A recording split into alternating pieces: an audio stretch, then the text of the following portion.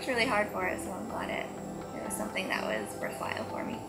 It really just kind of solidifies what I'm doing. It gives me more confidence, I guess, whereas it's hard to have a small market in Des Moines to know how you're doing, but it's good to know that people liked my stuff. I guess I hope that I get to go and everything, and then I'm really glad that the judges will get to look at my profile even. I think that's a really big honor. I want to thank my boyfriend for doing my backdrop and everything, my booth. My mom, my family, they were an inspiration, and my models and hair and makeup.